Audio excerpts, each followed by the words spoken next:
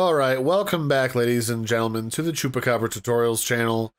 I'm your host, Larry, and today I'm going to show you how to hook your PlayStation 5 controller up to your Windows PC using Steam's built-in drivers.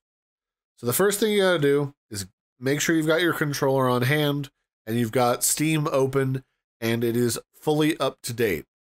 After you do that, go ahead and go to Steam, and then click on Settings. Once you're inside of the settings, go to the sidebar here where it's got all these different option tabs and click on Controller, and then you'll see a menu that looks like this. From here, you've got two options to connect your controller to your PC.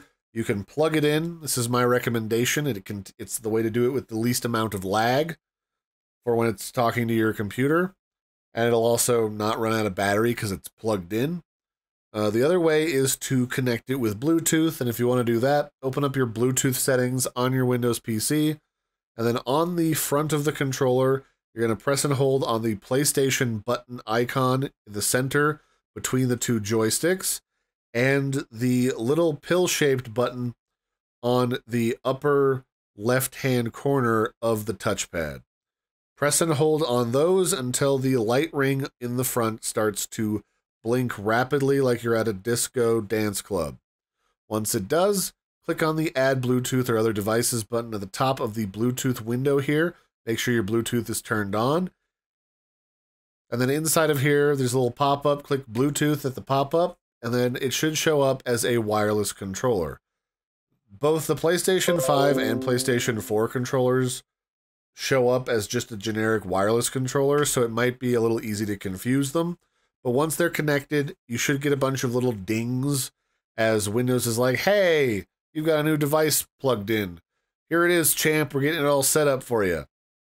Once that happens, it should show up inside of your controller settings as PlayStation 5 controller, or it might say something else if you gave it a fun, funky, wacky name in the past using Steam's Big Picture mode, and that's good. From here, there's only a couple settings that are really important.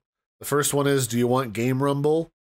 You can go here to the device testing input section to test if all the buttons and stuff work. You can see them light up and move around in this picture. It'll also tell you if you have stick drift, but I do not. It's kind of nice to know if your controller is broken or if there's something else wrong that's a software problem on your computer that's interfering with it. You can also play around with the calibration down here by clicking Open. But the main setting that's going to control a lot of the behavioral things with your PlayStation 5 controller is the PlayStation Controller Support option. There's three options in this pull-down menu. There's Not Enabled, Partially Enabled, or Fully Enabled. Not Enabled is going to treat this like a generic USB controller. It will not do anything fancy PlayStation related. It'll show up as an Xbox controller in Steam because the Steam inputs will convert everything it does into Xbox buttons. Enabled with partial support will recognize this as a PlayStation controller, so only games with really good PlayStation support will properly utilize all the functionality of this controller and display PlayStation buttons. Although most of them will still not allow you to use your gyroscope, touchpad, or any fancy extra back buttons or adaptive triggers. Fully Enabled is going to treat this like a full-fledged PlayStation 5 controller. You can use the gyroscope, you can use the PlayStation buttons, which will be displayed on the screen. You'll be able to use the adaptive triggers and also the touchpad. If you find that enabling full support or partial support are breaking certain games, or they're not working correctly, disable this or turn it to not enabled. A lot of times enabled or not enabled are going to end up being the option that you end up having to use for certain games, especially older ones. Beyond that, you can do things like turn off guide buttons for cords for controllers. I'm not 100% sure what that does. You can turn guide buttons focuses Steam off here, and you can play with enabling the Steam input for generic controllers and Switch controllers here as well, but this is a PlayStation 5 controller, so you probably don't need to do that.